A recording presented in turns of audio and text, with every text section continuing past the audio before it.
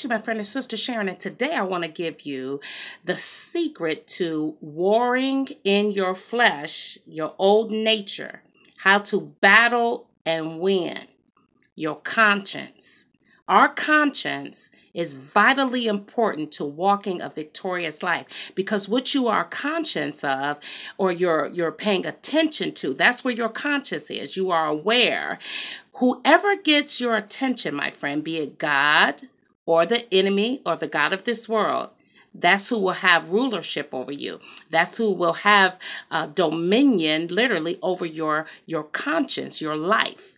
And I want to give you this very powerful scripture that tells us, my friends, where the seat of much defeat, where it lies. It lies in your conscience, what you are constantly aware of. Follow me, my friends. Hebrews chapter 9, verse 14 tells us this. How much more then will the blood of Christ, who through the eternal Spirit offered himself unblemished to God, cleanse our consciences from acts that lead to death? That's Hebrews chapter 9. In other words, what the writer is saying, if you stay aware of this present world and all of its delicacies, treasures, and pleasures, you will continue to sin against God. And where sin is, death is present. The Spirit of the living God produces life.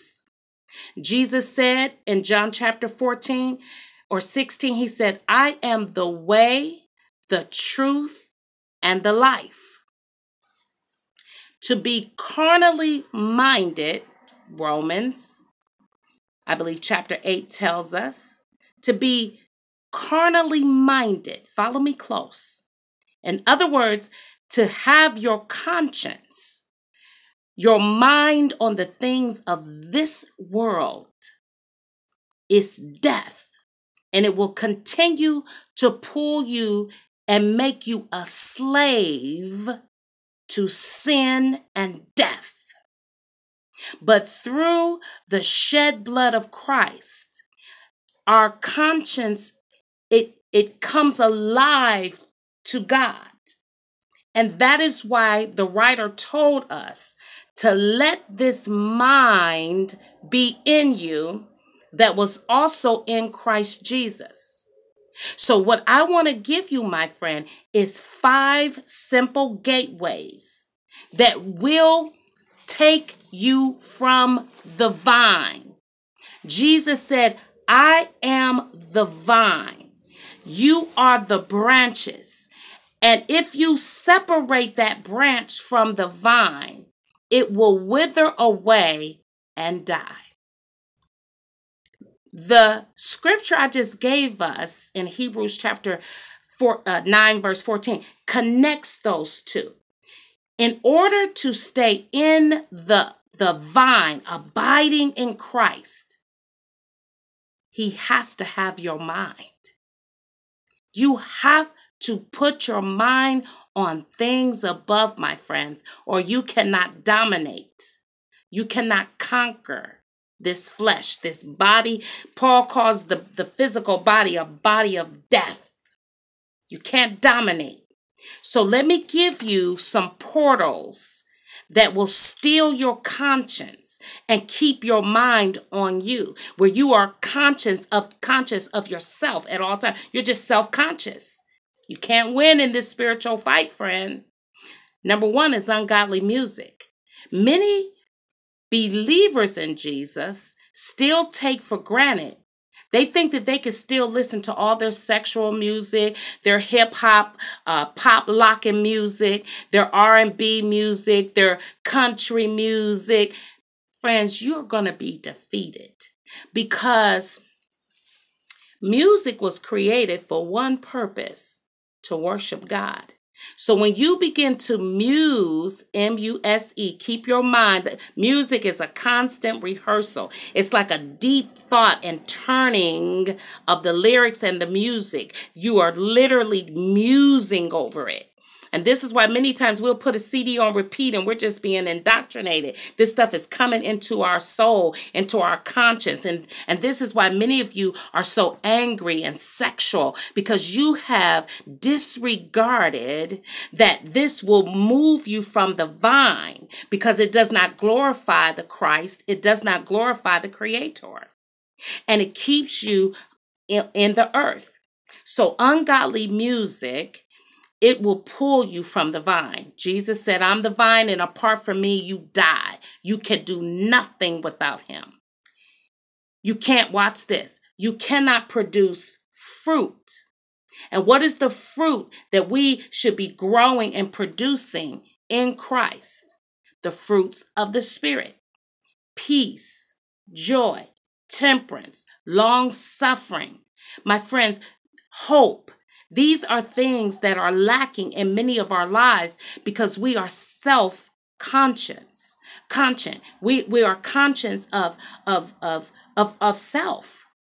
And until we learn to die daily and pick up our cross, like Jesus said, you cannot abide in him, because he's not going to compete with our selfish ambitions. He's not going to compete with your job, your ambition for education, unnecessary higher education that many people are going after. So ungodly music, education, all of this could pull you from the vine. Number 2 is sexual attire. I talk about it a lot on the channel. Why? Because, my friends, when you go through great lengths to adorn your body, to expose your breasts, your hips, your thighs, your cleavage, your tattoos, and all these different things on the body suit, or the actual body suit, this is your body suit, you will become self-conscious. You can't help it, my friend. You're going to be thinking about, do they see how pretty, this cleavage? You're thinking about it. You done took all that time to prop them up. So when you're out in amongst the people, you're not conscious of God, friend. You're thinking about, they still propped up right. Can they see the Tweety bird? I just want to make sure I got it just right. So come on, you self-conscious, and you're going to lose.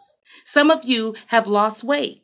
Now you're self-conscious because you're in a smaller bodysuit, and now you are using sexual attire. You're not supposed to be wearing that low-cut stuff. That stuff ain't supposed to be hugging them hips.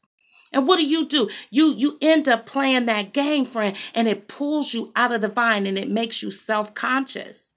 And friends, you can't have victory. Number 3, drinking anything that brings you under a buzz, or your mind is, how it is when you get high. Oh, friend, you're going to end up being pulled from the vine, because Jesus wants us to be vigilant and sober. We must practice sobriety at all times, my friends. Number 4 is bad relationships. If you stay in a relationship where the wisdom of God would tell you to get out, but you stay, you could be pulled away from Jesus, my friend. And the only thing that's on your mind is that bad relationship. That's why you have to be very sincere in your walk with God to get wisdom and strategy, how to walk lightly amongst your enemies that are usually enemies of God. You become so conscious of that bad marriage, so conscious that you and your spouse are unequally yoked. This is all you think about all day, every day. Then if you're not careful, literally, my friend, you have been pulled, your conscience have been pulled from the vine, and you're no longer abiding in Jesus Christ. You're abiding in the midst of the earth, and all your pain and frustration. This keeps your conscience at all times, and you will live a defeated life. Number 5, I might be past numbers now. The next one is feelings. If you are a very touchy-feely person and everything sends you up and down, and you don't have any boundaries when it comes to emotion, oh, friend, you will stay constantly thinking you losing your way, because you do not have control over your soul. You have a feeble mind, very weak-minded. So feelings being real flighty, friends, it will pull you from Jesus. It'll pull you into self-consciousness, because the only thing you're really aware of, and you allow them to take you wherever they want you to go is your feelings. So that will pull you from God consciousness, from walking in the spirit. The next one would be dead bread. Friends, when you are listening to people who are false teachers, their bread is dead. And if you keep eating it, you're going to die spiritually, because most dead bread that's being fed in this hour, it facilitates, it propagates you serving mortal men who claim that they have been sent by Jesus. But you will know that it's not so, because, my friend, you don't have any victory. The only time you feel some type of way is when you're in the midst of these congregations. These people serving dead bread, lies about God, lies about who God truly is, my friend. It will pull you from Jesus. The next thing that will, because dead bread, remember, is they're using the word of God. They're using the inspired scriptures, okay? The inspired words of God. They're using them. And Jesus said he was the bread of life. So if they're giving you dead bread, claiming that they're serving a Jesus, the real Jesus, it's not the real Jesus, because everything they're feeding you, it does not produce any life. Dead bread. That's what I mean by that. The next thing is the cares of your life.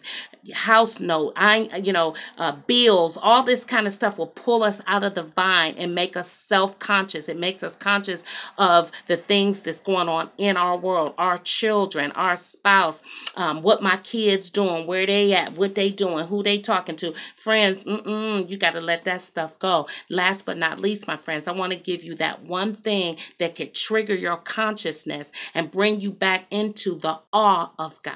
See, what we want to do to maintain our consciousness and where we are aware of Jesus' sacrifice, your victory comes from remembering the sacrifice of Jesus. This is how we overcome this world. This is how we overcome our enemy. This is how we overcome sin. We stay focused that Jesus died so we could get in the kingdom of heaven. When we die, as we turn from our sin and hate sin and we put away sin, we journey to victory by keeping our focus on Jesus' sacrifice for our sin, my friend. But I want to give you this last thought to keep. It's a strategy. Holy Spirit gave me this years ago. Nature is one of the quickest ways when you are trying to become conscious of the glory and the awe of God, to get your awe. See, when you lose your awe, like, oh, that's awesome. Once you lose that, you become self-conscious and you become sensual. Everything is what you can see, touch, taste, hear. This is where we are defeated. The quickest way to trigger that awe is nature. I've said this to you all before. Nature. This is why I keep fresh flowers, or if I don't have money for fresh all the time, because they could get expensive, I love artificial flowers because they look just as good. Don't these look real? Friends, nature is one of the quickest ways to get your conscience on the glory of God. So I want to encourage you, even the men, get you some fresh flowers. If you don't want to do flowers, buy yourself a plant. Jesus said that Solomon in all of his glory was not even arrayed like one lily of the field. So in that, what he's saying, God is so detailed and so glorious, how everything is so different. Everything has its own identity. This is where the true follower of Jesus finds victory. You keep your mind on his glory. Every good and perfect gift comes from the Father of lights. That tells us, my friends, your conscience, you do not want it to be bombarded with this world. Rituals and traditions of men can also pull you, snatch you away from Jesus. Jesus Christ is the only way to peace. But you must purpose to guard your heart, your conscience at all times. What am I thinking about? Come on, friends. Walk with me on this one as I close this exhortation. What has your conscience? Where is it? What sits on your awareness throughout most of the day? Because if it is you and your kids, your spouse, your job, your money, the job you lost, your fear of the job you won't find, just all the cares of life, it will snuff out the glory and the majesty that God is worthy of our praise if we will just open our eyes. Even in the midst of the trial, the trauma, and the test, His glory is all around. I love you, my friends. Some of you, go get them fresh flowers. Go and get you a plant, brother. Stop talking about, I'm lonely. Feed the plant. Give it water every day. Just give it enough water. Come on, you got something to do besides sitting around thinking about you.